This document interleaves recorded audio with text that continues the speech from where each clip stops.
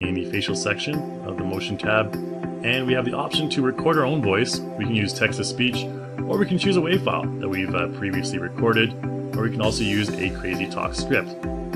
So the first thing I'm going to apply is a yawn, and I'm going to open a WAV file of a yawn. I can yawn myself, but it wouldn't sound very feminine. Let's go ahead and double-click on this female yawn.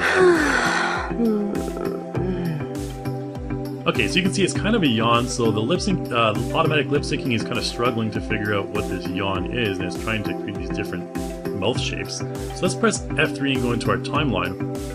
And now, instead of having the motion layer track, the motion track open, let's close both of those. Now let's open up the Visine track. Become a pro in 24 hours. Click the link to get full course now.